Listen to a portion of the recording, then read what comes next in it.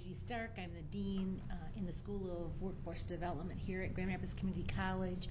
And that's a little bit unique here at GRCC is that when we talk about the School of Workforce Development, we're talking about everything from a 1-hour seminar course to an associate degree and beyond to the continuing ed units that we also offer. So when we look from a continuum of learning perspective, we offer, from an occupational focus, everything from non-credit, credit, the continuing ed, certificate programs, and associate degree programs. So it really sits all within the School of Workforce Development.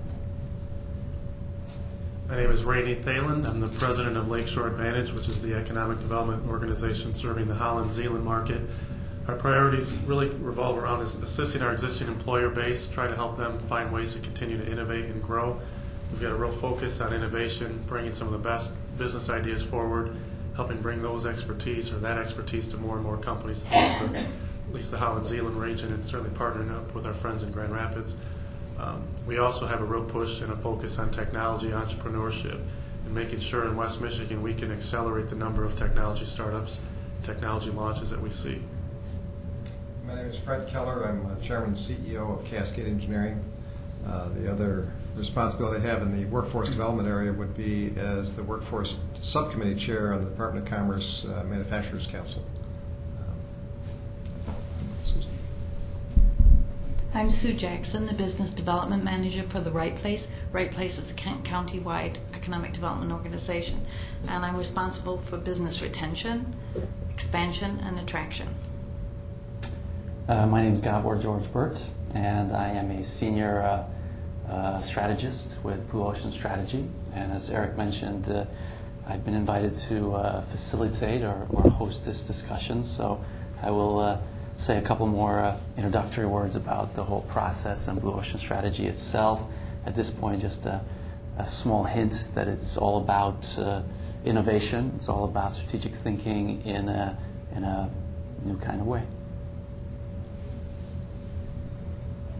I'm Jeannie Engelhardt. I'm president of the Grand Rapids Area Chamber of Commerce, and we have 3 pillars that all touch on some forms of workforce development and issues of importance to business in our community. Our mission is to create opportunities for business success, and we do that through our membership, which are programs and events, through our diversity initiatives, which are very unique and very wide-reaching and certainly impact workforce development, and the third being our advocacy efforts and our work on behalf of businesses to advocate for legislation and issues that affect them. I'm Wendy Lewis Jackson. I'm a program director with the Grand Rapids Community Foundation. The Community Foundation is the oldest community foundation in Michigan. We were founded in 1922, and we have an asset size of about $211 million. We make around $7 million in grants every year in a variety of areas in the Kent County region, but workforce development, education, and training are part of our portfolio. Thank you very much. I appreciate once again each of you being here. I just want to take a moment, just a few moments, and just read Gabor George Burt's bio. And he's a leading expert in Blue Ocean strategy and value innovation, the highly acclaimed new approach to creative strategy formation and implementation, and the subject of international best-selling book, Blue Ocean Strategy.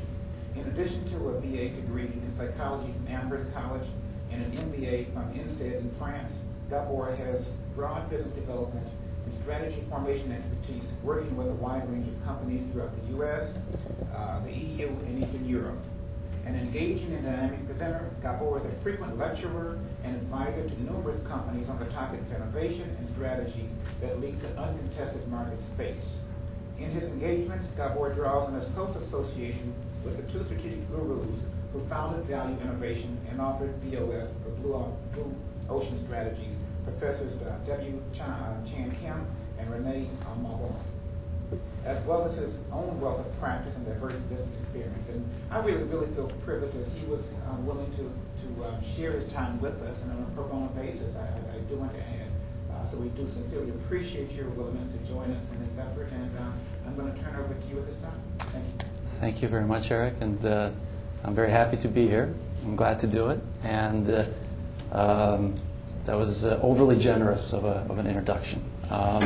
So what I'd like to do, and the way that I envision this, is to be a very free-flowing, interactive format. And I believe we'll have 2 more people join us, so we'll draw them in as well.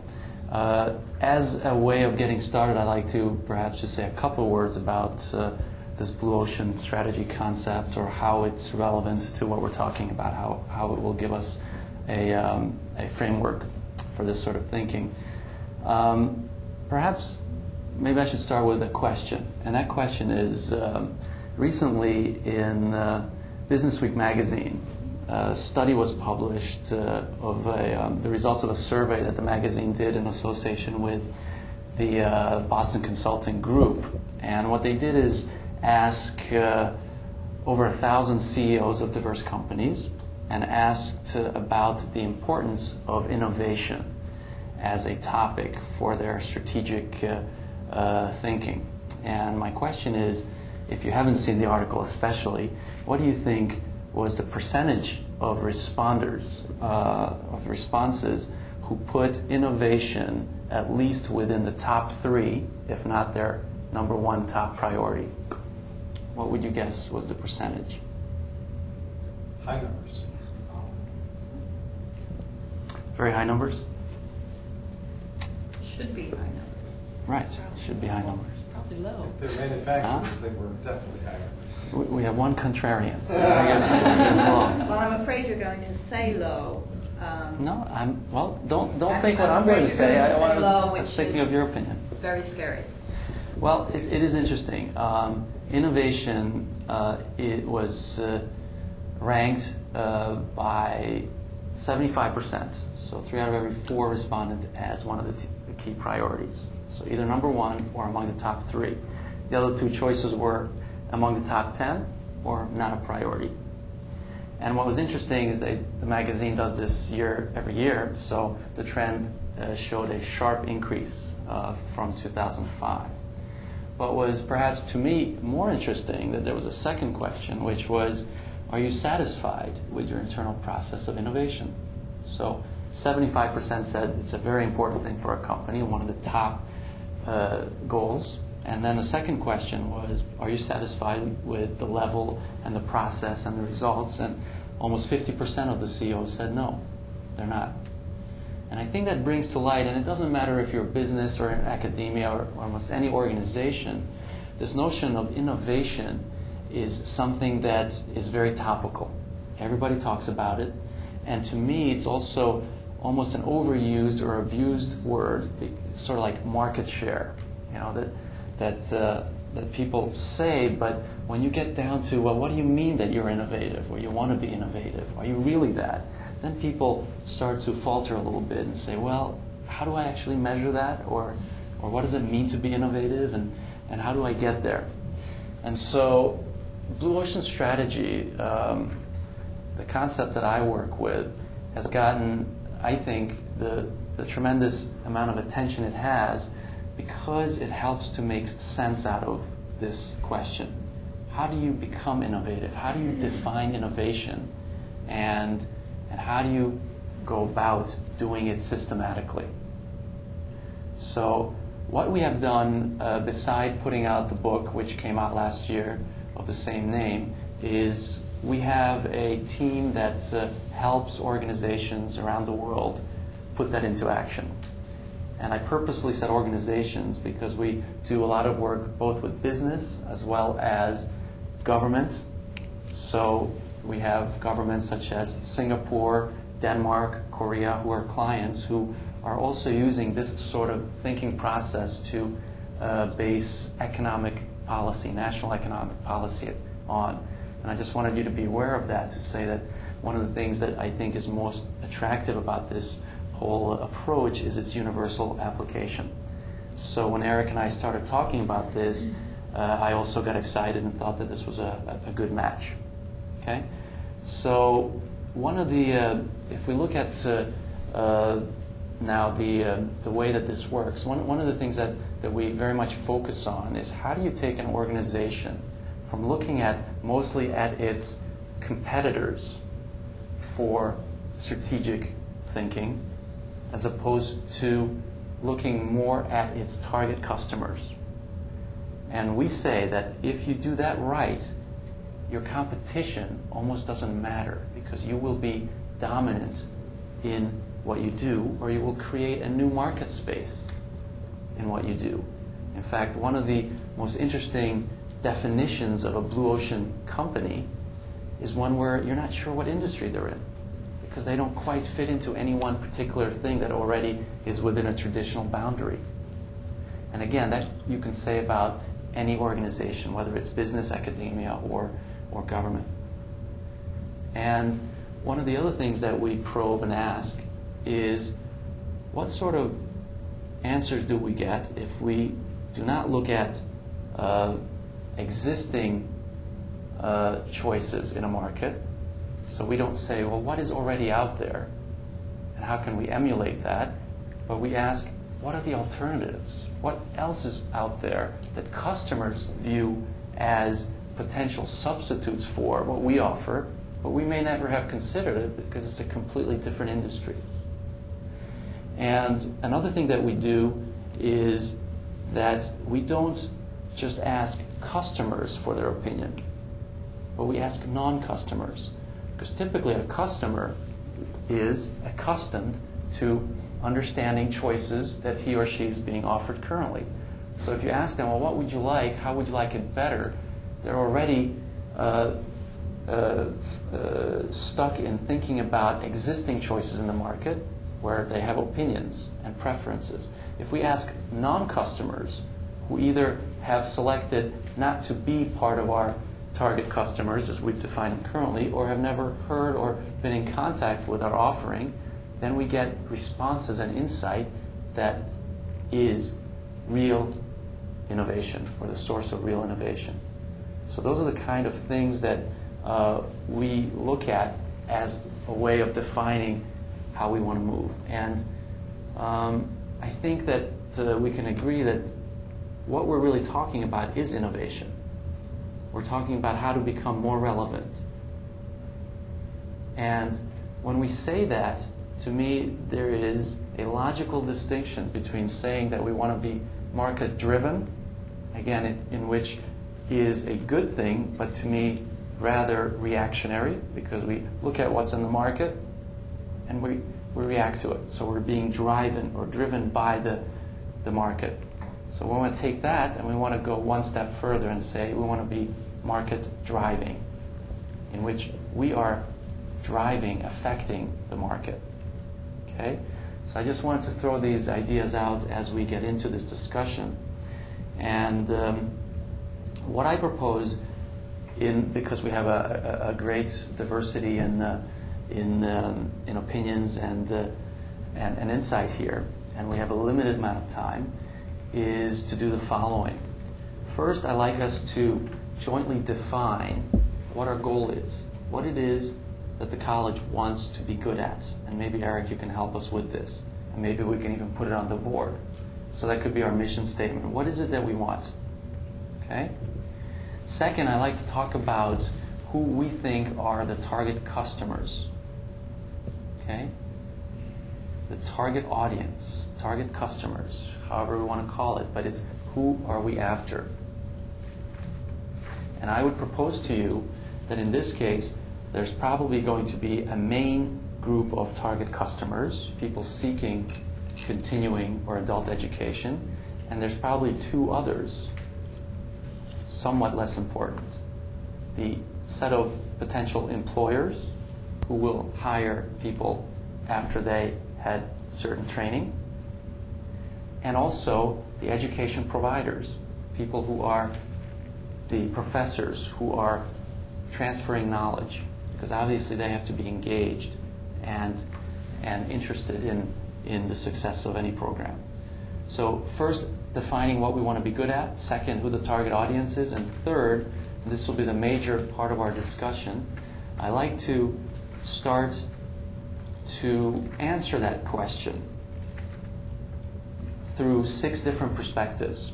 that we use with Blue Ocean Strategy. So I will introduce each one one at a time, and I'd like us to comment on that. So 6 different ways of thinking about the target customers and our goal, where college wants to be, in a new way, so that we can start brainstorming about some blue ocean ideas. And lastly, a definition. Maybe it's already clear to you, but when I say blue ocean, what I mean is those companies or those organizations that can break away from traditional market boundaries and overstep accepted boundaries and accepted obstacles in a way that they achieve 2 things simultaneously. One is that they deliver superior customer value, and 2, they challenge industry costs. So we're not talking about a trade-off. We're talking about being able to do 2 simultaneously by, again, challenging assumptions and rearranging thinking to really focus in on what's most important, and at the same time being willing and able to let go or reduce other factors that everybody has taken for granted. But in the end, they are not real source of value to customers. And that's what we call blue ocean. And red ocean, of course, is the opposite of that, are those organizations that are stuck in incremental competition, that are looking at their direct competitors and try to always be a little bit better than them. And they have certain set rules that they play by, and everybody defines innovation the same way. And it's a space that's very competitive, very cutthroat, and obviously much less potential. I'll give you one quick example. It's also one in our book, and that is Cirque du Soleil, which is, perhaps you've all seen it, it's a sensation in live entertainment, and of course it fits that definition that I mentioned. Is it clearly a circus, or is it a theater, or ballet, or opera? What is it? You can't quite put it into any traditional category, but one of the things that was a cornerstone of their success is their ability to challenge and let go perhaps the most important and the most quintessential part of a traditional circus, which were animals and very famous or top-notch performers. The most famous clown, acrobat, lion tamer. Think about that. How can you have a circus without a famous clown or any animals? Is that blasphemy? Well, it turns out that it's not. And in fact, it's not just good business, but it was part of the whole rearranging process that made them not just a phenomenal success, but they're one of the top international brands ahead of other brands like Volkswagen, McDonald's, and even Microsoft. So that's just a quick inspirational example. So let's get started. Let me ask then this question, Eric, perhaps you could help us with that. Let's define what it is that we're after here. What is it that we want to accomplish? I think what we want to hear today is diverse perspectives about Western Michigan, and from a macro perspective. And as we look at the role that, first of all, we look at economic development, we look at workforce trends in the area. What should be the college's role in serving as a support system, as a funnel for qualified and competent workforce to address the needs of this emerging and evolving system in West Michigan? And so as we look at learners, as I said, the person who comes to the community college, it's different. It's changing than it has been traditionally.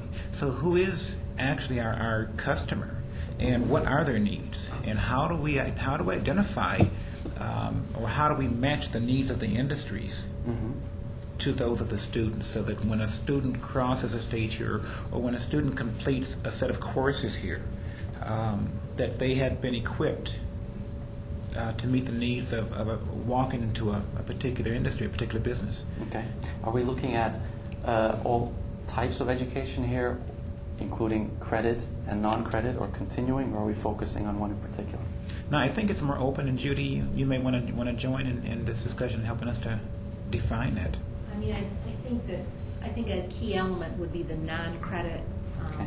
The reality is that does allow more flexibility. It allows us to be more creative. Mhm. However, here at the college, because we are very learning-centered, what we want to do is then translate that non-credit learning to credit instruction for that individual who wants to continue. So Continue, I think okay. the original focus certainly can, in fact, I wouldn't be bound by is it credit or non-credit. It'd be more, what's the concept? And the work that we need to do is how do we translate that to credit, non-credit, continuing education. I mean, I think the role that we need to play as the college is that let us worry about that. Right. Okay, good. We'll fix that part if we can then help meet the needs from Okay. industry as well as Great. So that's a good answer. And if I asked you, perhaps again looking mostly Judy and Eric, what would your ideal slogan be in 3 to 4 years as a result of what we're doing? Would you have an idea? What would you like to be known as? What would you like to boast yourself as? And if you don't, then we can come back to this. But it's a good way of thinking about it because it's broadly, one thing that our president always talks about is GRCC being right for the times. being right for the times. So if you look at that based on this kind of a conversation, is that how do we continue to keep ourselves positioned to be right for the community from economic as well as workforce development? Okay, let's That'd be go at on. least one idea. Okay, being right for the times. And if you think of others as we talk, please share it with us as well. But that's a good start. So as far as then, let's look at who our target audience is. And I already threw out as a just as a provocation, slight opinion to say maybe we're talking about three target audiences. One being the most important, but there's two other constituents that we shouldn't forget. So please comment on this and feel free to say what you think about that. Who do you think? How would we define our core target audience here? And would you also say that there's more than one? Definitely more than one. Certainly the business community and individual students.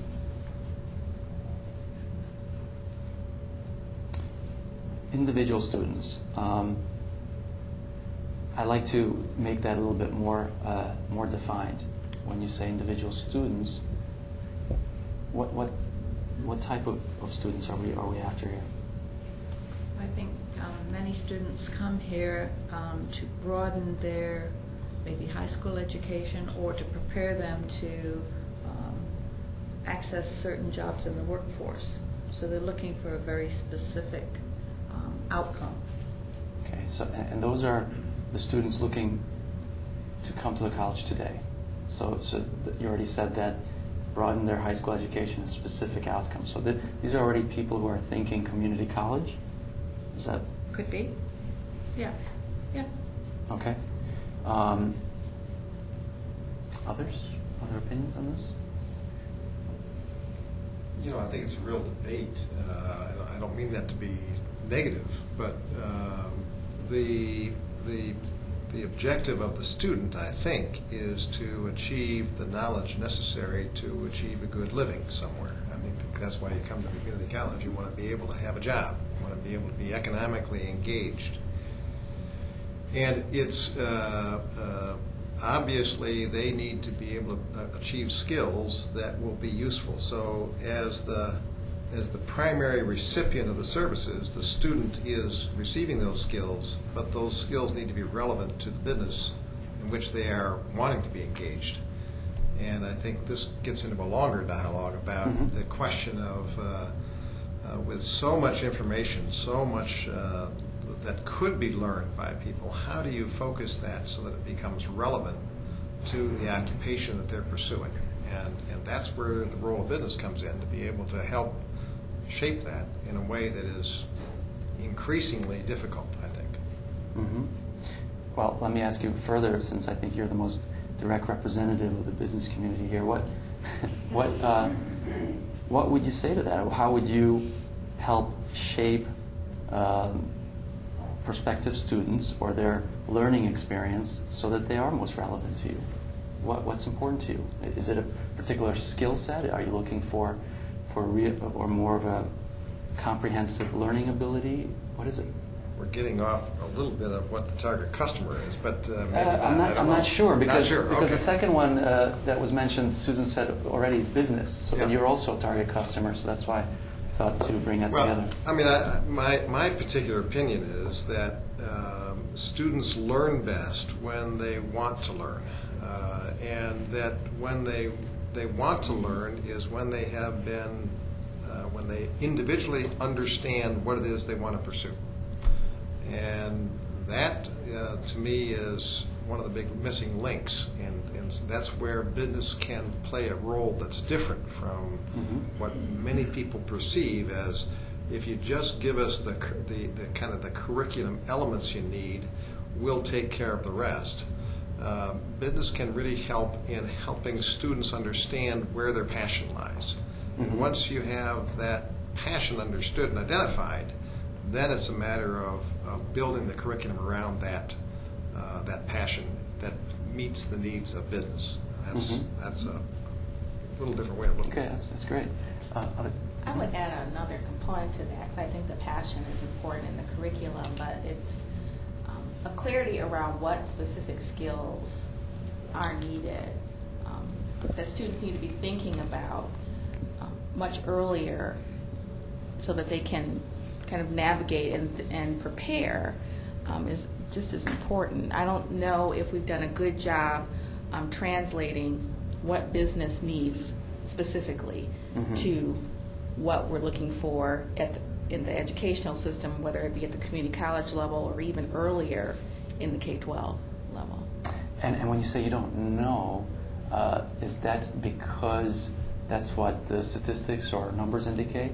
For example, people finishing, getting degrees here, their placement success rates, is that why you're saying that? Or? There's probably some statistical evidence that's important, but also just looking, and most of my work is in the K-12 sector, so I focus more on what is happening there and what kids are or not paying attention to or not being exposed to. And what we hear quite often is that the focus on where their passion is, what are they going to do as a next step, whether it be community college or some other kind of programming, comes so much later down the pipeline. And how can we look at kind of moving that up, and how do businesses play a role in making those connections earlier for students is basically the bottom line I'm trying to get at here. And clearly articulating what it is we need so that students can start thinking about that earlier than 12th grade. Earlier than 12th grade. That was one of my questions. What age group are we talking about? Because it's interesting, in Europe, in many countries, some of these decisions are made remarkably early. So that's like in France, people, kids are positioned and groomed for a certain profession age 12. And they follow that path. And so it's interesting when we're talking about, how early do you want to make that decision, or at what point can students, or with the help of their parents, make that decision. But and it's also interesting because I'll just say, slightly from the other perspective, how is that consistent? Understanding the relevance of what you want to do, finding that passion for that certain thing that you want to be good at. How is that also compatible with the idea that learning should be an exploration process in which you may not be clear on what you want, so you go to find out what you're good at and what you're good for? So how are those two compatible? And I guess I don't see it as contrary. I think we have to build a system that allows for that exploration, but at the same time helping those kids that are ready to focus be able to.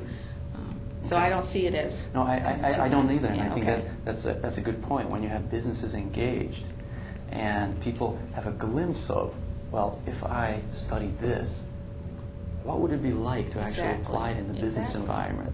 That's extremely helpful, because that's really just a complete mystery for most people who have a certain image or thinking that if they pursue this profession, this is what it would look like. But if they don't know it, until they get there, it could be completely different.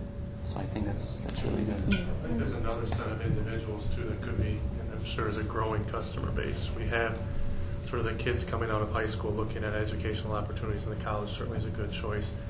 But as we go through this transition now, we have more people looking for work that have been let go and transitioned out of their job, or companies relocating. Now you have people in their 40s, early 50s who are looking for that next job that's going to carry them into retirement. And so I think from an individual customer standpoint, the college can serve a strong role in quickly providing training in a short, concentrated time period to get them back into a productive place. And I think there's almost two markets. I'm sure there's people in between those two that are looking always to upgrade their skills. But I think you have people at the outset needing fresh skills, and you need people sort of at the other end of the spectrum needing fresh skills. Two different markets, two different population bases, but both going forward, both very critical. And the college already addresses the second group as well, significantly or not? Yeah, I think we make a real good effort to do that. And again, when I talk about this continuum of learning, what we really are talking about from a philosophical approach is that every time an individual has a learning experience at the college, they become a new learner. And I think the role that I would hope that we will grow and expand on is how do we help an individual translate that learning then as they then look for either different employment or a promotion or continued employment within an existing company. You know, there's all this conversation around the knowledge worker. Well, the knowledge worker, those skills are translatable, I would hope, to any industry, whether it's manufacturing, whether it's health, whether it's human services. So, what I think the part that we are striving to do is how do we really prepare that individual, whether they're 18 or 40, to take what they know and then translate that, particularly from an economic and workforce development perspective, to employment. How do we help the region? I mean, there's huge discussion right now about when we have these big layoffs, the skills that individual has had for years, how does that translate into a whole new industry? Right. And that is a key that we would look for as much help as we could get, because we want to be able to meet that need for the individual, Sure. but then obviously also for our region. Right, and that's really why this is very relevant, this sort of discussion. Let me ask, when we're talking about region, how would you define the region from which your students come from and to which that your students go back to? Maybe the two are the same, but maybe not. So We know that people are, officially Grand Rapids Community College serves Kent County. The reality is that is not true. We have a real presence in Ottawa County. We are part of a large wired grant that talks about 7 counties. From a community college perspective, we partner with other community colleges all the time. So we're not really limited by region, because from where I sit is that people drive all the time anymore. They might live in Grand Rapids, but they work out in Holland, so they might want to take a course or a training program at Holland because it's close to work, not because of where their zip code is. So, we really try not to limit ourselves. The other thing is with online delivery now, we have international students. You can be in Australia and take a course from Grand Rapids Community College. So region becomes very fuzzy anymore. that's right, and that's why it's an important question to ask, because. And how about when we're talking about being relevant to business? Are we talking about local businesses? And is that your focus to promote and help local businesses primarily, or do you mind if a student from Australia takes your course and over the internet and gets a great job in Australia? Certainly we don't mind anyone that wants to take our course, but the reality is that students that attend a community college and graduate from the community college typically look for employment in the area. Okay. That is why often we'll have an employer come to us first, because they know it's likely going to be that individual that stays here. It isn't that person that comes in for a 2-year degree and then it's going to go home somewhere. They're typically the individual that are already invested in the community and stay in the community. So that's the piece that we really want to do, is meet the needs for our local, Right. and local is broader than Canton County. So we Right. do want to meet the need for the health industry, the manufacturing industry, all of our different industries local. Okay, so even though your geographic reach can be pretty much worldwide, your focus Yes. intentionally, strategically is local. Absolutely. To what extent are your students continuing clients or customers? Once they come here, would they come back? And Randy mentioned about this perhaps 2-tier. Do you have any feel for people who come here for a accredited degree? To what extent do they continue to come back? I don't know that I have statistics, data at this point. We know we have a loyal following, and we know often they'll come back for training and retraining or even continuing education units. But I don't have the stats right now to Okay. say what that percentage would be. Right, but your feeling is that it's high. In other words, if people need education and they've already been to the college, they turn back to you as a source. Correct. And we do have a different role than a university. So we do offer different kinds of training and That's right. retraining, as well as the traditional coursework. So I think that's part of it also, is that we do offer something different than maybe some of our local universities. Okay, great. And I think, Eric, you gave me the signal, right? Yes, one. Okay, so let me ask one final question, and then we'll break. Okay, and that is, and we can break it down into, let's focusing on the students. We can break it into 2, if you like. If I asked you, what do you think are the top 6 criteria in a student that's important to a student looking for a place of learning, and they're making their decision? Okay. And they're local students, as we said. They may be young, just coming out of high school, or they may be looking to retrain. What are the top 6 things that you think is most important, based on which they'll say, okay, I will go to this college, or I will get that learning from this source or from this source? I think affordability is one Okay. that would rank up there, because many people know that going through the traditional university costs X, but going to community college, you have access at a much lower cost point. And I think that's appealing. Certainly when you look at our region and you look at our community, there are those traditional students that go on to college and will go to a 4-year school because they're not raised in the urban educational system. Mhm. They're raised in, perhaps one of the suburbs. So Mhm. there's a much higher rate. And I think the last rate that I heard was, like 18% go on to college now from our urban district? Any college Mhm, mhm. or technical school. Okay. So affordability. Okay. What else? Flexible class times, I think, because a lot of your students will probably be employed either part-time or full-time. So to have the flexibility to take classes that can fit into a bigger schedule that they have. Okay. Certainly employment opportunity and income potential. I mean, those programs that offer that the greatest return on that investment is a big driver. And how does a student judge that?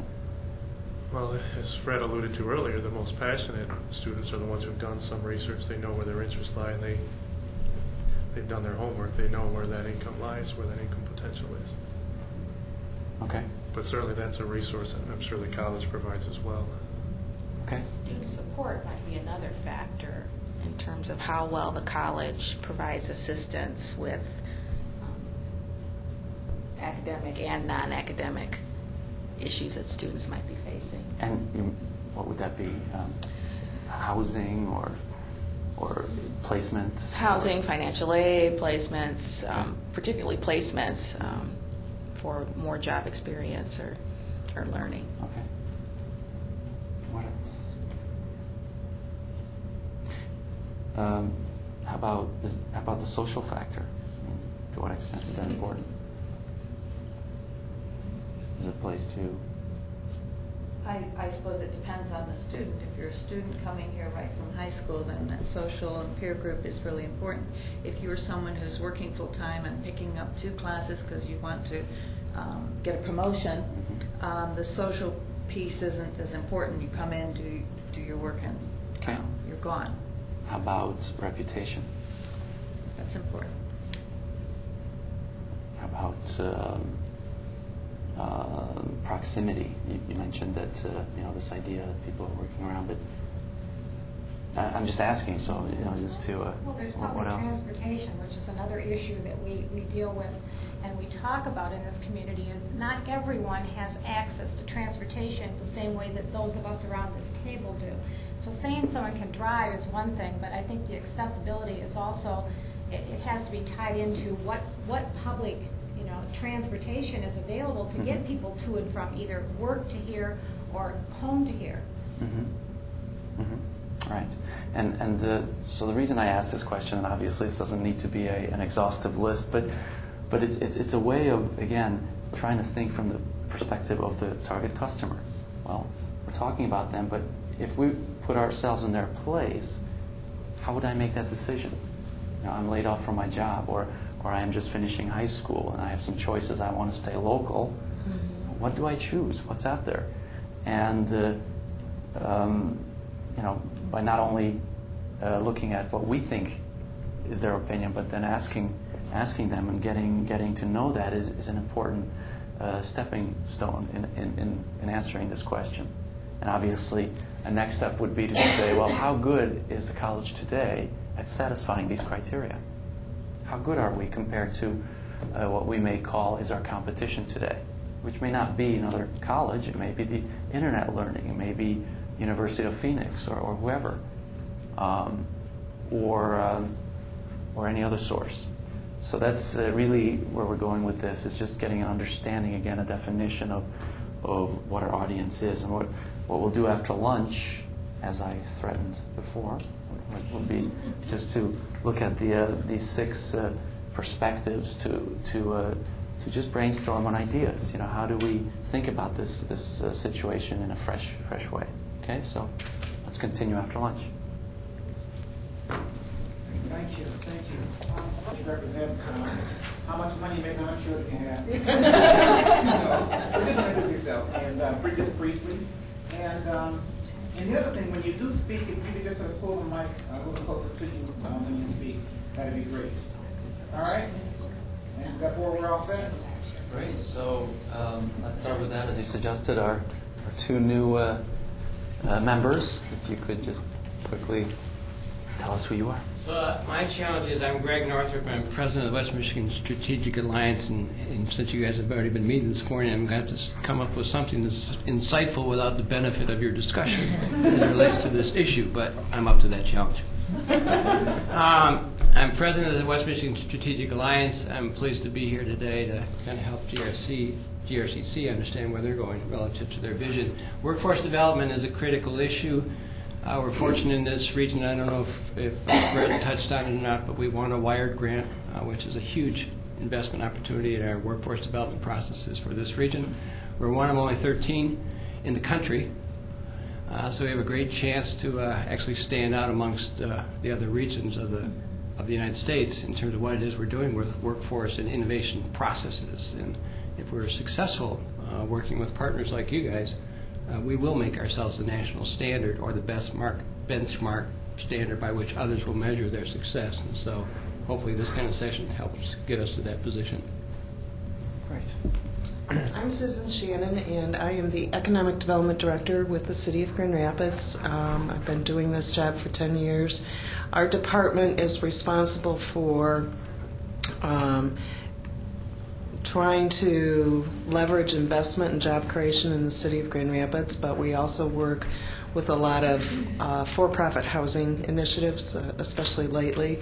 Do a lot of brownfield, Renaissance Zone, tax abatement types of programs. Work mostly on older urban areas, downtown and the immediate neighborhoods, but we have a strong alliance with the community college, which is represented on our Smart Zone Authority, which is about how do we create and also nurture high-tech kinds of jobs in the city of Grand Rapids. So very pleased to be a part of all of this morning. I went looking for you at the McCabe Marlowe House, didn't find you, took a walk around the city, and finally found my way here in time to eat. So glad to be with you for the afternoon.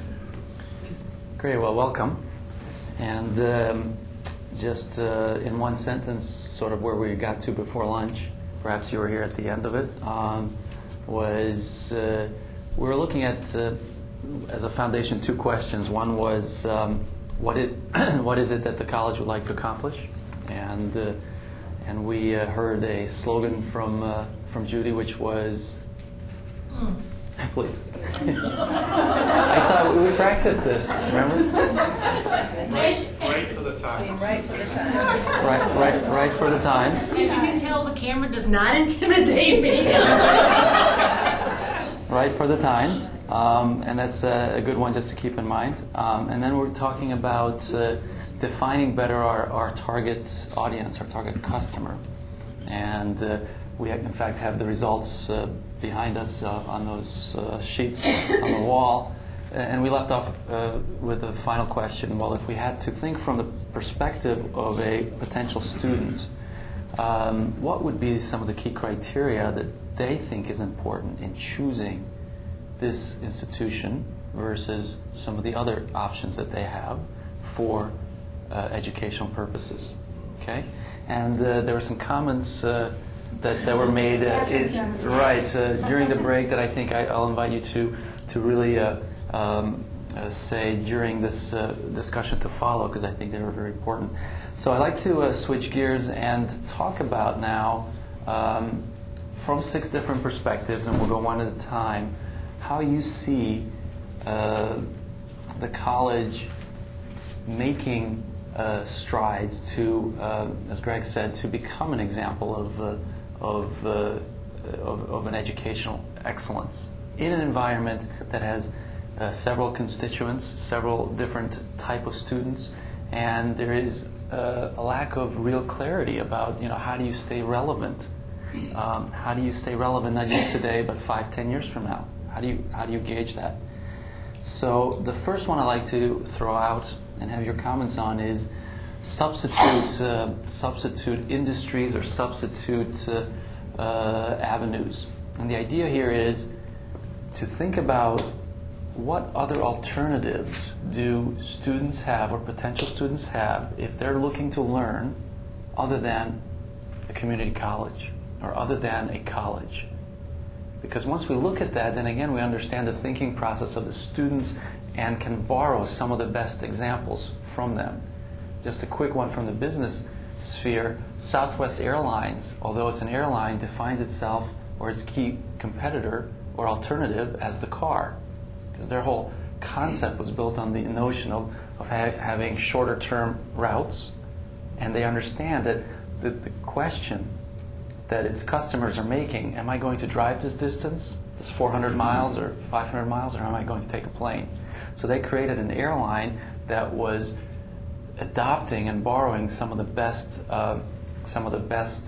qualities that you have as far as driving a car, which was flexibility, multiple departure and arrival times, elimination of the hub and spokes model, etc.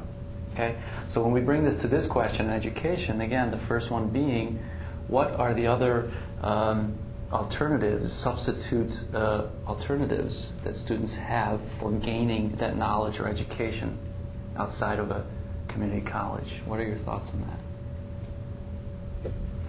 I would think that they'd have, is the question as an alternative to going on for a 2-year degree? No, it's wider than that. Right, it's wider than that. I want to gain knowledge that's relevant, okay, or that I'm passionate about, or that I need in order to get a job. How can I do that? Are there alternatives out there, and if so, what are they? Well, virtual education is certainly, virtual education is important because we are, as everyone says, a global society. And how do you know that the jobs that you're training for today are going to be the jobs that are necessary tomorrow? What my 10-year-old grandson's going to do in his career, I don't think we know what that job is right now. But maybe by using some of the virtual tools that are available and doing some of that research and looking at best practices in other countries, there would be a way to sort of look at that in the future. But that would be an alternative, I would think. Okay. There might be on-the-job training opportunities through maybe a mentor, that someone that you know that can help you with that. Okay. What else? And again, please, this is purposefully an open question to think as creatively as you choose. I mean, We need to have other colleges and universities on the list. I mean, that Okay. would be certainly there. There might be nonprofit providers that could effectively provide training opportunities. mhm. I mean, obviously, in the marketplace, you have employer-based programs where employers are filling gaps that they see that exist in the marketplace to meet their requirements. And so I suspect that that's a very competitive option because companies will do what they need to do to survive. And whether you're relevant or not is the critical question for that company. Right. And do you mean that companies more and more are establishing their own internal training purposes, not just initial training, but almost comprehensive training programs? Is that what you're referring to? Well, to varying degrees, I think they do because they've decided what they need to do to be successful. And so, at least for those companies that are large enough to have training capabilities and large enough scale in terms of understanding global requirements, I suspect that there's quite a bit of that being done that we don't even know what it looks like. Why don't you know what it looks like? Because it's not within the public purview in terms of the dollars and resources that are being spent to make it happen. In part because it's a competitive intelligence process. From an individual starting off, there's no denying there's that type of corporate training taking place, but I think for an individual looking at substitutes, I'm not sure that entry-level job to get into a Gentex or to get into a Smith's Industries where they have extensive training programs, I don't know that you can get into those training programs without a credential provided by a community college or a university anymore. So, whereas I think there are, if we break down the segments of individual students, I think that internal company training hits that latter segment more so than it does that initial student. I think that's exactly right. I think that the alternatives are becoming less and less for substitutes or other ways to enter the marketplace other than getting a 2 or 4 year degree. So I think that those alternatives maybe 10, 15, 20 years ago were a lot of other kinds of things, apprenticeships, programs that were out there, or you just could get into on a bottom level. But now more and more what we're saying is that you need at least a 2 year degree to get into at least a start. That's true. There's an auto manufacturing company in the southeast area of the state, and they hire nobody unless they have at least a 2 year degree, and that's manufacturing with sophisticated equipment on the line. I do think that maybe one other alternative is you become an entrepreneur. Right, and that's now, absolutely. I just was at a conference where there are communities that are urging more of our high schools and community colleges and 4-year colleges to teach entrepreneurism. Somehow we think that entrepreneurism is one of those innate things you're born with, to be an entrepreneur. And at least in a couple of the seminars I was attending, they were saying that's something that can be taught, and that those, because of what you were saying, Jeannie, about jobs are going to be changing and changing, the opportunities are, I think, more abundant to start your own business because you may have phased out of a job and then you are, at a point where you might start your own business. And quite frankly, that was a little bit of an eye-opener for me, thinking about teaching entrepreneurism. I always think that there are people that are born to be entrepreneurs, and then there are people, the rest of us, who want to work for somebody. But indeed, maybe we need to think about how people make that choice, and are they exposed to it? Maybe they saw their parents start a business, but are there other ways that you can inject that? Because we know that business startups are where there's more prosperity, where there are more business startups. Mm-hmm. Mm-hmm. Right, and I think that's that's one that I was going to also mention, because to me, this notion of having a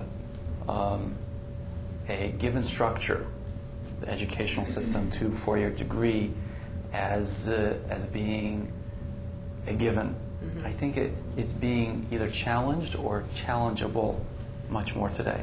Whether it's the internet, where you can just go on and start acquiring knowledge, and that's also relevant, I think, with the upsurge of homeschooling in general, or this notion of entrepreneurship in which you bypass the whole educational system altogether, perhaps inspired by some of the most famous businessmen in the world today who are high school or college dropouts, to say, hey, if they can do it, maybe I can do it. I have a great idea. I don't want to waste my time learning. I want to be doing it. So I think that's definitely one that I would put up there as well. Any other thoughts on this one? So why don't we go to the second, and then maybe we can review these at the end. The second perspective that we look at is something we call across strategic groups. And what I mean by that is, as we already had in our discussion, we're asking or answering the question, well, how do we define our target customer, our target audience? And within that, what strategic groups are there? Whether it's by age, by location, or in any other way that helps us define them more narrowly. And we already said that there's potentially 2 groups. One is people coming out of high school, the other middle-aged who have either lost a job or just want to be retrained. So when we ask this question, well, let's rethink about strategic groups. The idea is, well, how can you not just accept existing strategic groupings today, but think about maybe doing something that appeals to more than one at the same time? Or how can you do something that creates a whole new definition of a strategic group? And even from this discussion before lunch, there's a huge gap of an age group, right? Between, say, the 20-somethings and the 40, 50-somethings. So is that really, not relevant to look at, or is that potentially a group in itself? Or, as we know that the population is aging, is there also a market after the 50-year-olds that may be relevant? And that's just one perspective, of course. That's just aging, age-related groupings. So my question to you, when again we want to kind of think about more broadly about this issue, how would you approach the question of strategic grouping? What groups do you think may be interesting, or groupings that are not yet defined in education, or not clearly, or not well? May not be thinking about it in the right context. If you think about who is it that you're trying to educate versus who do we need educated to perform what work, maybe a more appropriate way to do your targeting. For example, in the context of Wired, we're going to try and define what are the emerging industry sectors, and within the context of that, what are the skill sets that are required to be successful within those sectors. And then within the context of that, do we have the capability to train people within the context of those skill set requirements? Now, there's nobody that's smart enough, I think, to figure out what the emerging sectors really are. But you can look at your marketplace and determine whether or not you have the capabilities to potentially be successful within the context of those sectors. And some of them we know, life sciences and bioproduct processes, for example, are things that we're going to need to look at and have skill sets to do. So instead of thinking about who it is that you're trying to educate, you might think about the industries or businesses that you're trying to perform benefit for as it relates to educational services, and then you'll back into whoever the population is that needs to take advantage of that. That's very interesting. So you're looking at it from that perspective, and what are those industries that you're focusing on? Life sciences is an easy one for us to talk about. Life sciences. We've got a huge infrastructure that's being invested in terms of research, cancer research capability. We're going to bring, if we're successful, the MSU Medical School here. In most regional marketplaces that have been successful, there's a research function attached to a university that causes them to spin out new industries, new creative thinking.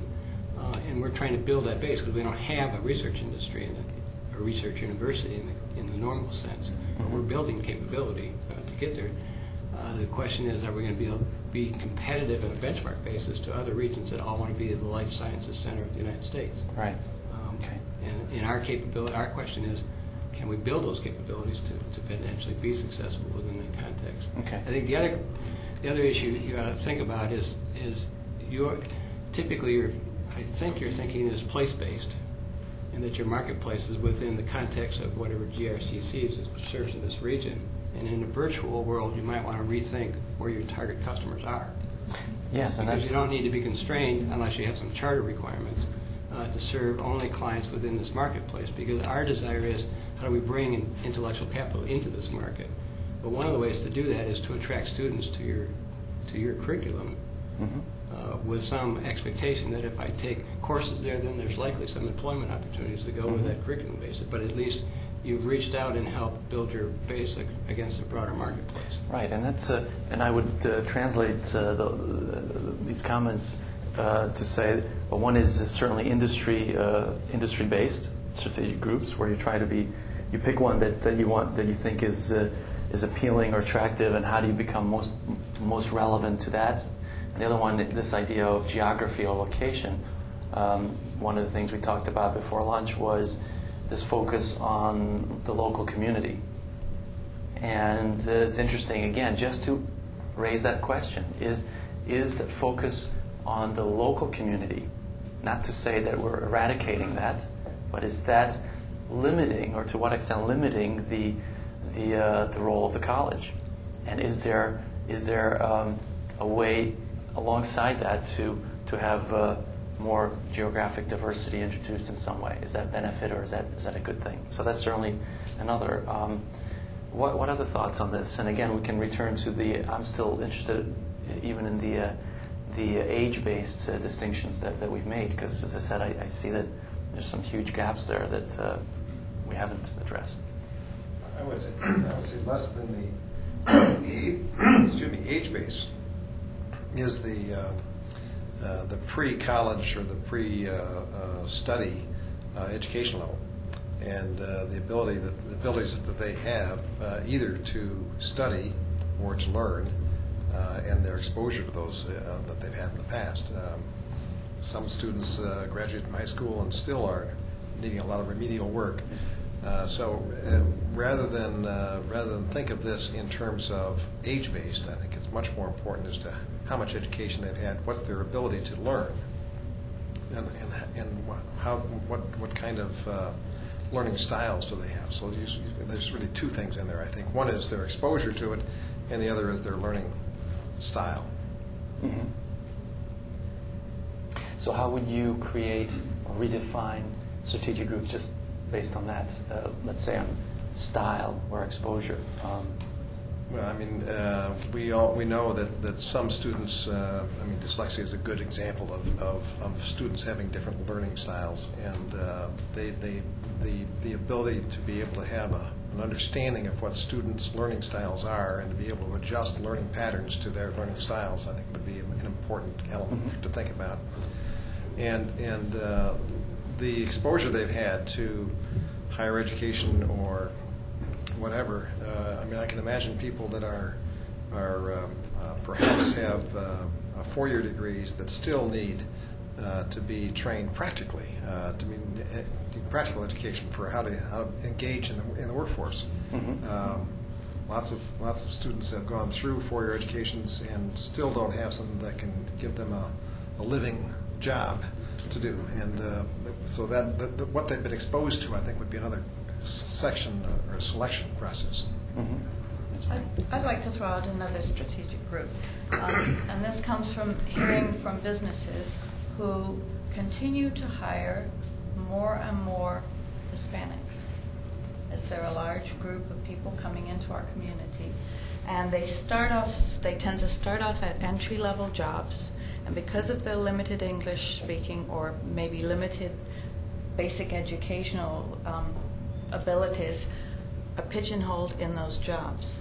As we see more and more of those folks coming in and working in manufacturing and some health science basic entry-level positions, it's going to be a big issue for us to be able to train them to improve their skills so that they have a career track as well.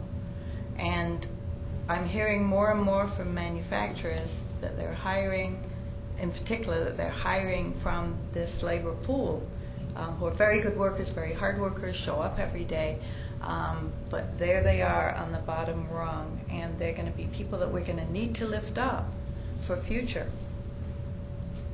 I was going to mention that as well as a strategic group, because it also is today we have a surplus of workers, but in 10 years we're going to probably have a shortage of workers, and the Hispanic population is growing at a much faster rate than the Caucasian and African American. And so as we move into that next era, or that period when we start to see a lot of baby boomer retirements, we're going to have a shortage, and this is a group that will provide labor, a larger growing labor base. So we need to make sure that they're an educated labor base. I think one principle that could apply for the college is being put to the test by an office furniture company in our area, where their big vision is to provide product or service no matter where work is being done. So whether it's in the office, the airport, the hotel, or your car, their long-term vision is to have something in that environment that you're using of theirs. And I think the same thing can hold true for the community college. You know, to Greg's point earlier about all the corporate training taking place, frankly, the community college or the universities in the area have a competitive or comparative advantage in teaching, right? That's what you do best. Companies make automatic dimming mirrors better than you can, and you guys teach better than they can. And so I think, you know, from a strategic group, if I were leading up the college, my goal would be everywhere there's learning taking place to have the college be an integral part of that, and see if you can't take on. I don't think companies are clamoring to provide that kind of in-depth training. I think they're doing it out of necessity. And so I think there's an opportunity for the college to try to step into that and take on some of that responsibility. Yeah, I think that's a great analogy. In line with the kind of thinking that I had in mind as well. I mean, to say that, look at, and you could say it's strategic group or substitute industry. What do we see out there that we can borrow from? And if we look at a manufacturer who has a stated vision of being relevant in every point of time or every space, well, why can't that apply to a college or a place of learning? Anywhere that a person has, if I translate what you're saying, or the way I understood you say it, anytime a person has time or inclination to learn during their day, during their in their lifestyle, why can't we be relevant? Why can't we be there? And that's a very interesting point, because that leads you down a whole different path of thinking. There's another target group that, and obviously Fred Keller's been big on using this term. It's the rework group.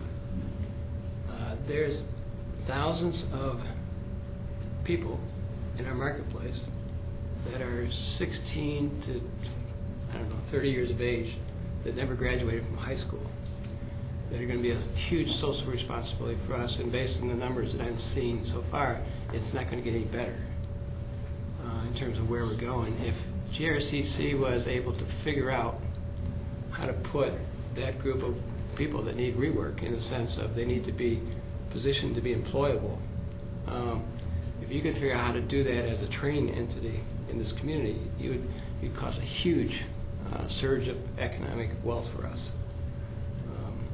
And it's a huge gap that's not being addressed that I see by any kind of sustainable process at this point in time. That's great. Yeah, the other one too that I think Fred was talking about is the pre-college age student. We've got a couple of programs emerging in the community, one through the Van Andel Institute on Science and Technology. You have another one that is an outgrowth of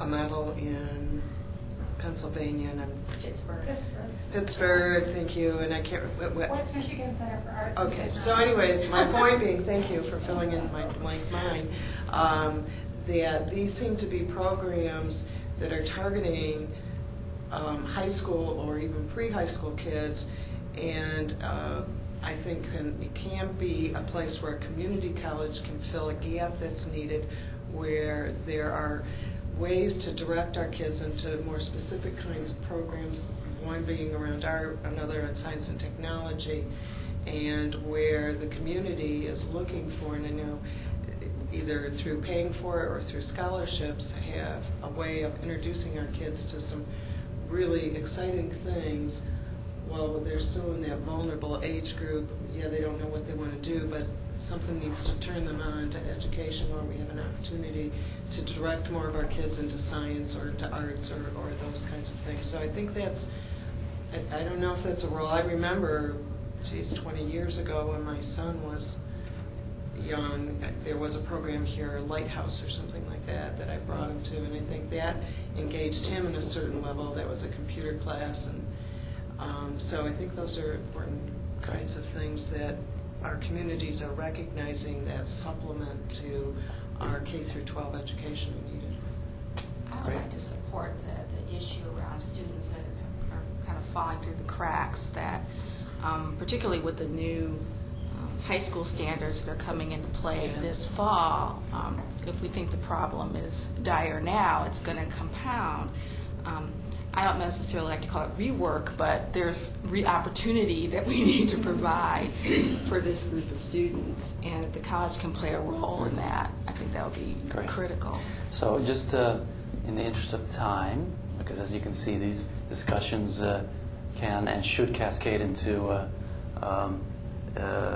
deeper discussions, because this is exactly what we want to get to is these issues. But let me go on and in fact limit the time to maximum 5 minutes on the third perspective, which I call across the chain of customers, or our target customers. And what I mean by that is, instead of saying that, well, we have one more amorphous group of customers, we at least like to say that there's three groups within that. One is the customer who actually uses what you're offering. So in this case, of course, the person taking or participating in education. Two, the person paying for that education. Okay, so the purchaser. So the user, purchaser, and the third is the influencer. So user is the one that would be, in this case, the student. Second would be, if it's a separate person or entity, whoever pays for it. And third is the influencer. Who do you want to talk to that will influence the decision of the other two to use your offering? So my question is that in this process that we're talking about, and again, let's do this just quickly, who do you think are the most important influencers? Who influences the decision of someone to come to the college, or may so in the future? And secondly, the separation between purchaser and user. How relevant is that to this discussion? Okay, so any comments on this? Often it's the parent. Yeah, that's the Who obvious often one. is the purchaser as well. Yeah. Teachers, counselors, You're talking? in terms of influencers. And peers. So, and this brings into focus, because you immediately jumped on the younger generation, I think, is that, by all standards or measures, this young generation seems very difficult to reach or communicate to. This is one of the big complaints of businesses, right? Is that how do you reach this young generation? They don't want to listen to anything. They don't watch TV in a traditional way. They tune the world out, right? They have their iTunes and off they go. So how do you reach them? Are there sort of focal points of influence where you can give them the message that this is what they MTV should got do? them to vote. Maybe they can get them to go to college too. Well, it's the issue of content, and that generation or this generation is more driven by what kind of content you provide them. Maybe it circles back to your relevancy point, but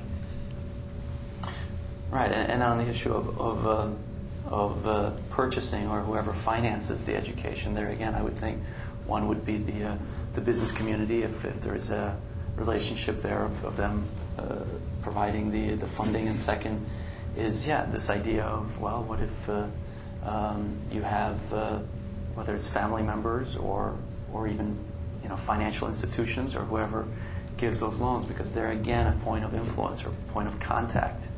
One of my clients makes the world's leading pet or dog food, dog treat, and there it's very clear to see this distinction, right? The user is the dog, right? The purchaser is the pet owner, and the influencer are the vets who tell the pet owner what to feed their dog for their health and their enjoyment. So this idea of understanding this relationship and then targeting these accordingly was one of the key points to the success of this company. And again, I think it's equally relevant here. So it is, I think, a very important question, particularly in Michigan, where we now, latest surveys tell us that only 27% of parents in Michigan think that their kids need a higher education. So we have to get outside of parents being, which I agree, that was the first thing that came to my mind. It's the parents that influence. But if many of us grew up thinking that a job without any college education was going to give us a middle-class living, then that's a little outside of our realm of thinking. Then we need to find other influencers. So your question's right. And I think maybe we need to ask 20-somethings the answer more than my age, which is just a little over that. Yeah, well, why don't we just leave it at that for, again, in the interest of time, is to really think about that. I mean, how do you communicate, not just to that strategic group, but of course the others that we identified. Now, the fourth one is actually one of my favorites, one of the most fun. Because it lends itself very well to real creative thinking. That is complementary offerings. In other words, beside what you're offering today, and as you define education or the type of education, what else can you offer that really addresses a larger need or desire? What else can you couple with education in the traditional sense?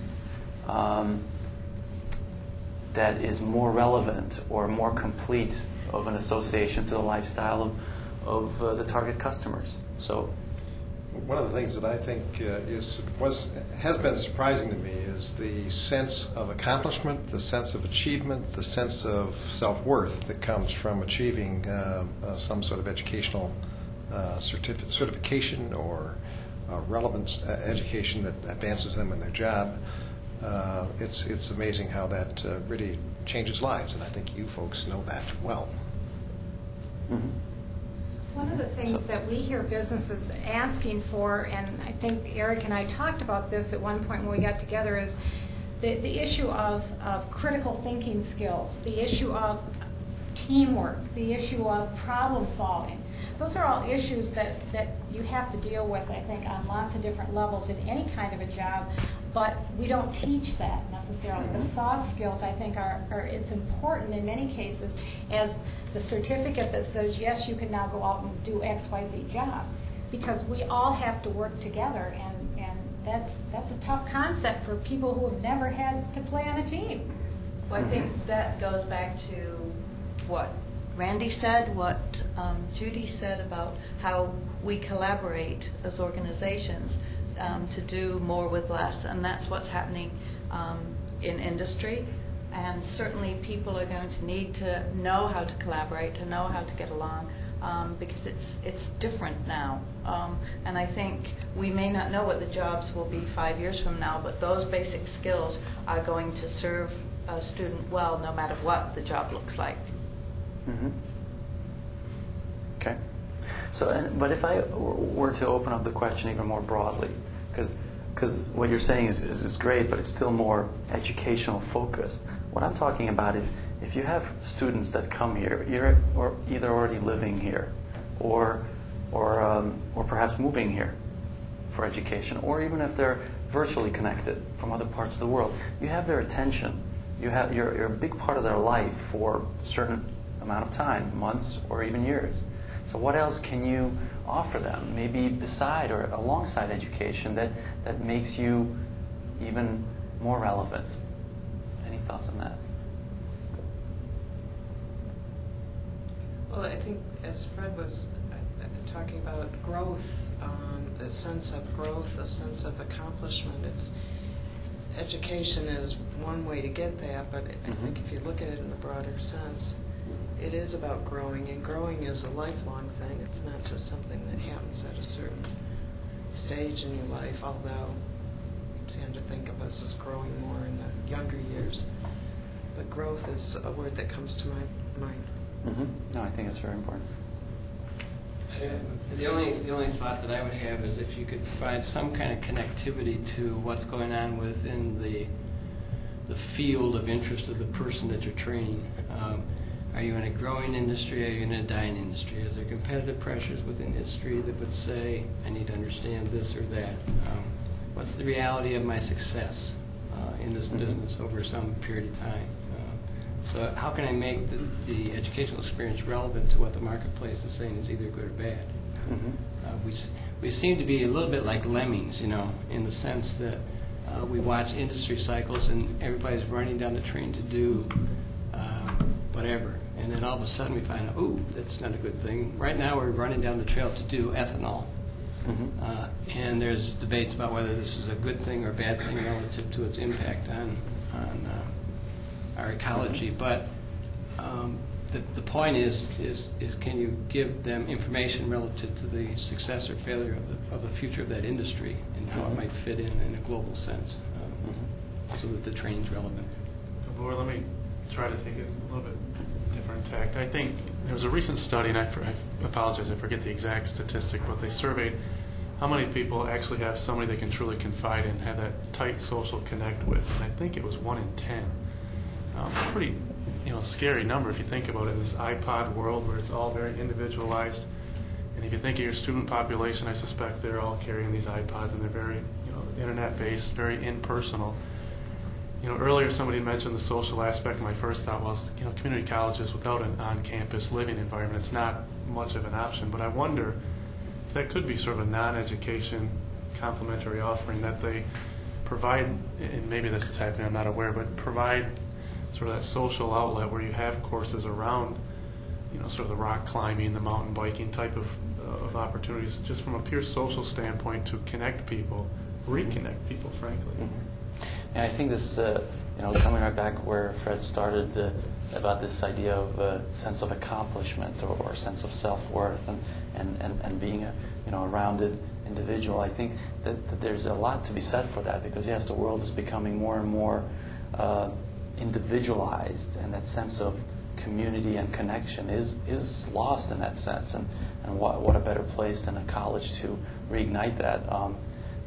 Two other things would be sense of social responsibility, environmentalism, anything like that really gives people a sense of accomplishment or self-worth in a larger sense. So.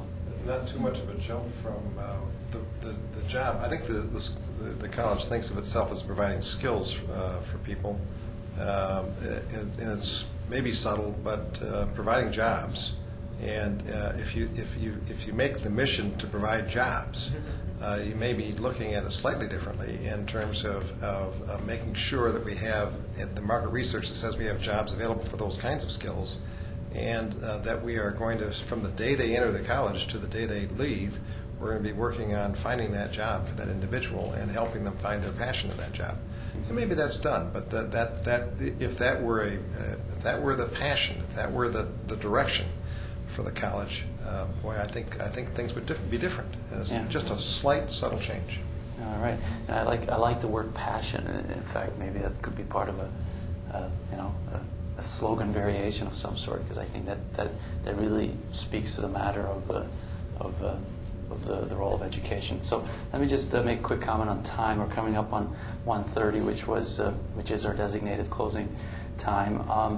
What Eric has suggested is that we're going to go a couple minutes later, but no more than 5. So we're going to do the last 2 very quick, and then Judy will make make a couple of final comments.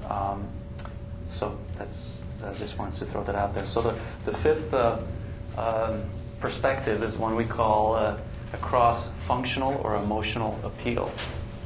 And what we're talking about here is that most any offering is valued for one of those two, or a combination of those two. It's functional so that it accomplishes at a good value what it says it will accomplish, or emotional in which you feel a sense of connection, sense of identity or loyalty to it that is not rational, that you can't explain.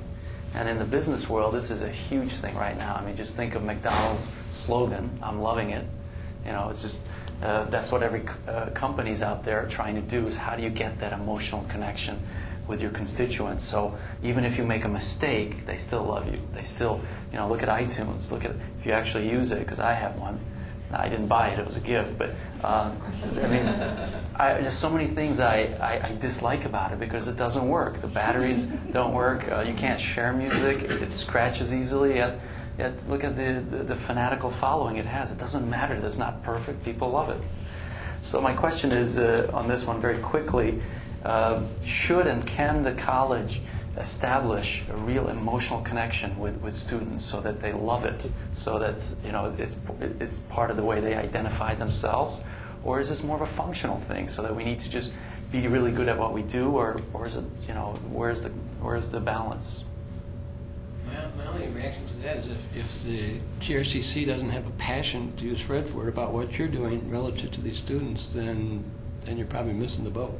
And I don't know that you do or you don't, but the passion ought to be coming from you and then being conveyed to the students as something they should take when they leave here.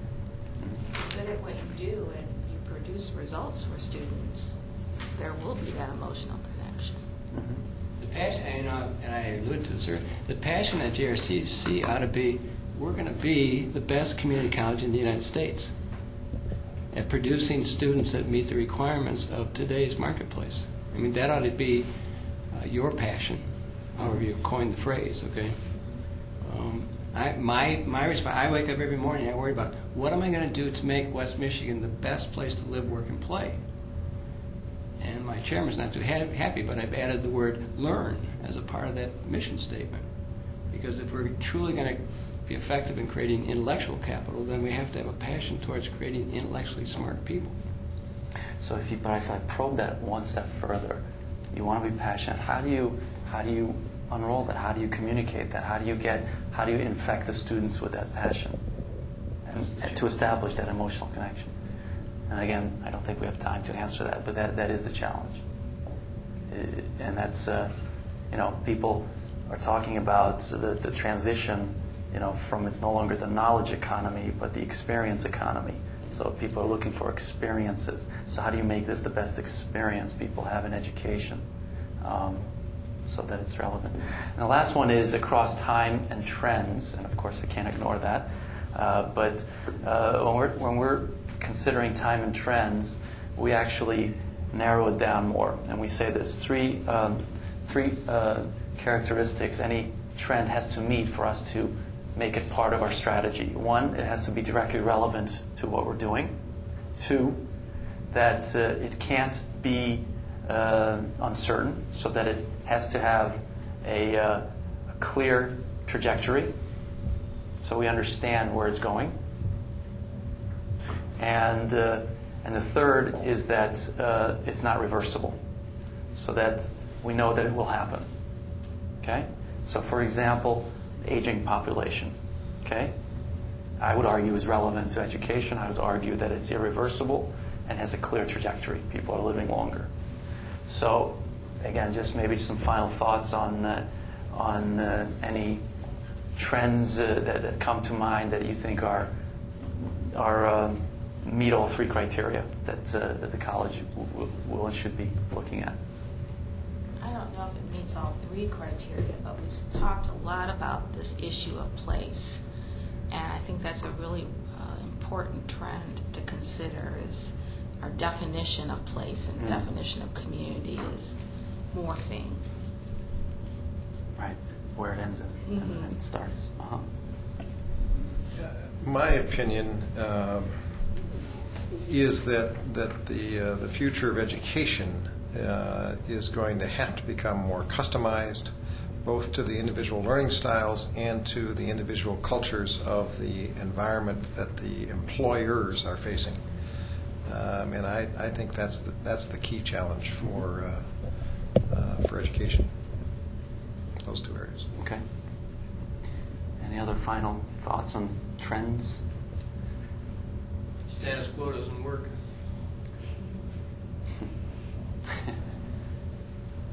You know, we've seen the high school degree become almost obsolete, right? More and more employers are requiring more and more. And, you know, I think if that trend holds, at some point, the two-year degree really is that still relevant at some point? I mean, that should be an issue long term. Mm-hmm. And then departing from that, I think the style of teaching, this more certificate, I guess maybe runs counter to that last point, but the style of teaching, the style of the programming to get it more condensed, more timely, make that transition for the 45-year-old getting back into the workforce that much more rapid, so they don't go to work just at Walmart to get a job, but they can, in 8 weeks, 10 weeks, have a new career path.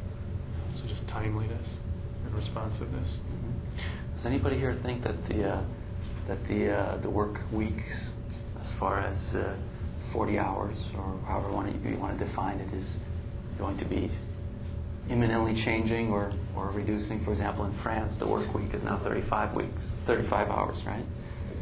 Should we emulate the French? It's going the other way. We're working longer hours and different hours, and computers get email messages at 10 o'clock at night. So that's no good. But that, I think that is a significant thing. Is really, in fact, people are working almost. You take your office with you wherever you are, Connected, anytime. wherever you are. You're working, and what does that mean for education as well? Right. I think the flip side of that, though, that I've heard some employers talking about, and I think it hits, maybe it doesn't hit the third criteria, but is that the generation that's coming through right now that are the young parents, they want the quality of life issue, and they're willing to take less money to work less hours. And they may be connected with their Palm Pilot, but it's the quality of life issue. And we all, or many of us, I'm sure, grew up with the model of you work as many hours as you have to work to get the job done. I don't see that happening in many instances with the younger individuals that are coming into the workforce. That not all of them are driven by the same things that our work ethics were, how we were driven when we grew up. Yeah. And it's different. They So put their values someplace else. Changing work ethics. That's very interesting. Flexibility in a work environment is going to become very important. Mm-hmm. Great. And So I think you talked about flexibility in learning too. Learning at any time you have time to do it. Yes. Whether it's a tape or a CD Right. or whatever, Right, when exactly. you've got a few minutes Mhm. while the baby's napping or whatever. That flexibility on the job and in your personal life and with learning is going to be key to the future. Good, excellent. Well, let's stop here. I very much appreciate everyone's inputs, and as you can see, this was really more throwing questions out, so understanding how to tackle such a big multidimensional question and what may be some angles to consider. So obviously this is all we could hope to accomplish in such a short amount of time. Thank you, and I'll turn it over to Judy to make some final comments. Well, obviously, I'd like to thank everyone for really joining us today. I don't know if we're right for the times, but I do believe that Grand Rapids Community College is committed to being the community's college, and I think it's evidenced by long history of partnerships and collaboration, but also evidenced by today. We appreciate that you took time out of a very busy schedule and even found us, Susan, to share your thoughts. I mean, I think that this shows our commitment to working with all of you. Encourage you to help us keep the dialogue open. We have some natural connections and some that maybe aren't as obvious. And I guess I would just encourage all of us to continue to work together to really, frame workforce and economic development for our region, but recognize that our region really doesn't have any boundaries anymore, as Jeannie really has reminded us. Also would like to obviously thank Gabor for his work with us today. I think this is the beginning, and I would encourage us to continue this. And again, it's been a pleasure to be a participant. I know we could have talked a lot longer, had a lot more to share, and I certainly invite anyone who would like to work with us on either a specific project or even a global project like the Wired Grant. We really are very willing to do that. So thank you, everyone, for spending your time with us today. Thank you.